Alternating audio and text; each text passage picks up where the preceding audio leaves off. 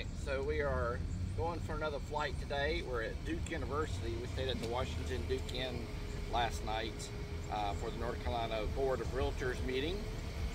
But since we're here, we're going to take a little tour of Duke and talk about mortgage rates and mortgage products. So let's go fly.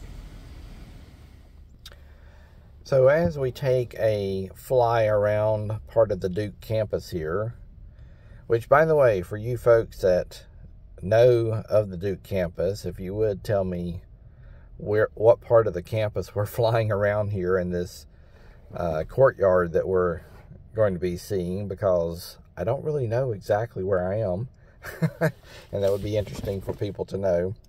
But as we're flying around here, I want to talk to you a little bit about home loan products that are available. This information actually came from Fairway Mortgage, Hayden Poell, and you can certainly reach out to him and look if you're looking for a home loan. He is a great lender that I've worked with.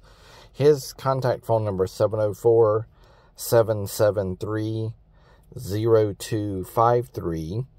But he actually put together this home loan products matrix that I will put here in the video for you to take a look at.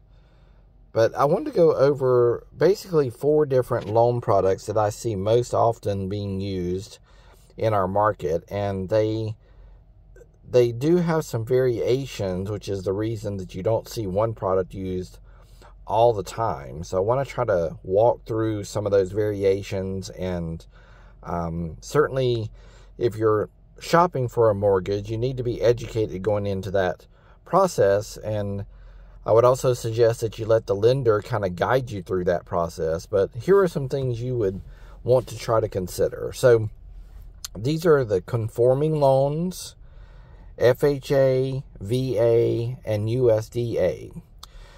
Now, I work primarily in some rural areas, Iredell County, Cabarrus County, Catawba County, Lincoln County. In the rural areas, we can actually use a USDA product. It's meant for rural areas of America. So downtown Mooresville doesn't qualify. Downtown Statesville doesn't qualify. But most of the county of Iredell, for example, does qualify for USDA. One of the benefits of a USDA mortgage, it is a zero down payment mortgage. Yes, zero down payment. You know, for years and years and years and years and years, as long as I've been in the real estate market, 22 years, USDA has been a zero down mortgage. People said that was the reason we had the housing crash, is because people were able to put zero down on their mortgage. Well, they were able to put zero down way before the mortgage crash, and they've been able to put zero down ever since the mortgage crash. So that's not actually the reason we had the problem. USDA is a zero down mortgage. It does require a little bit higher credit score than, say, the FHA or VA. It's a 620 credit score, so you have to have a little bit better credit. And it does have a little bit higher private mortgage insurance than some of the other products I'm going to go through with you. That's one of the drawbacks to it, is that there is more of an upfront cost to the person doing the loan than some of the other products, the upfront mortgage insurance. But it is a zero down product. Now, VA is probably the best zero down product, but it's only open to veterans. It does have a 580 credit score, so you can actually have a little bit lower credit. It's actually one of the lowest credit ratings that you can use for any of the mortgage products, and it is a zero down mortgage. But it is only available to veterans. It also has a pretty high upfront funding fee for mortgage insurance, private mortgage insurance. But again, that's because it's 0% down. The lenders are having to take a little bit more risk, so they're having to buy some insurance to ensure that the loan is going to go good for them. Next, the product that we probably see the most in the market that I work is FHA. FHA used to be a 3% down payment. That has now gone up to a 3.5% down payment. and it is a 580 credit score. So again, it is the lowest as far as the credit scores can go, just like the VA mortgage product is, but it is 3.5% down. And it, again, because it is a fairly low down payment, has a mortgage insurance on it of, well, it's 1.75% upfront fee, and then can be about 0.75% for the mortgage insurance.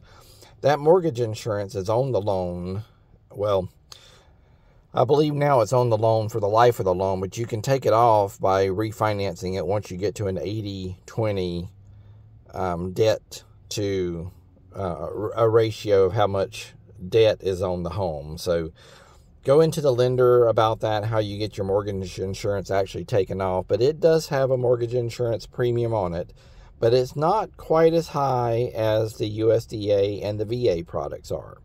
And that's because it's 3.5% down payment. There's a little bit less risk to the lender that the person's going to walk from the loan because they have some money in the product. And the last one that we see used quite often is a conforming loan or conventional loan. It is 5% down and does require a 620 credit score, but it has the lowest, if any, mortgage insurance, and it's a little bit less strict on the inspection process. The appraisers that go out and do the appraisals on a VA, FHA loan, you know, they're going to be a little bit more strict on the quality of the home itself. No peeling paint, has to have all the fixtures as far as light fixtures, all that sort of stuff. Conforming, conventional, does have a little bit more variability on that, and you can work with that loan a little bit easier if it's a home that does need some rehabilitation. So again, that is just a brief overview. There's some other things about maximum seller contributions for each of these loans, like conforming, for example.